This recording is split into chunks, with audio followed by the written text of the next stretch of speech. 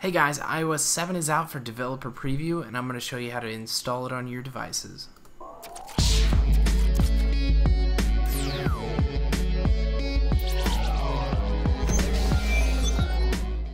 Hey guys, now the first thing that we have to do is we have to go to developer.apple.com.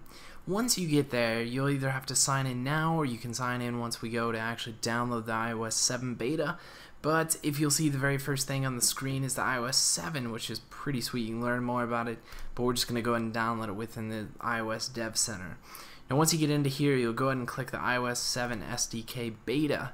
You'll scroll down a little bit. There's some README before downloading stuff that you probably should look at.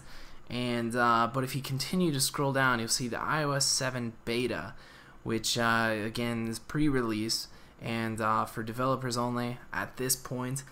Now what you're going to do is you're going to want to find the iPhone or device that you're currently using and download that package. Alright, so I'm on the 4S, unfortunately. I wish I had the 5, but I had to download the 4S version of the beta.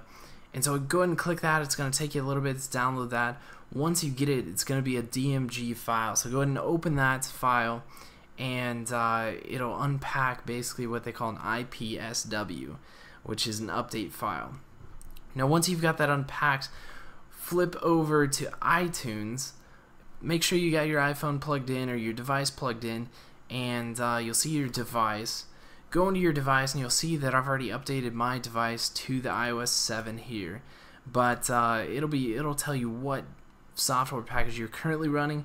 All we're going to do is we're going to hold Option. We're going to click the check for update, which is going to prompt us to find our file that we downloaded, which depending on where you have it, mine's in my download folder. I'm going to go ahead and click the iPhone 4 and go ahead and click open. And once you click open, it's going to validate that you downloaded this software, and you guys are legit with your software development package. And then it's going to reset your phone, and about 10 minutes later you'll have iOS 7 on screen. Pretty sweet, man.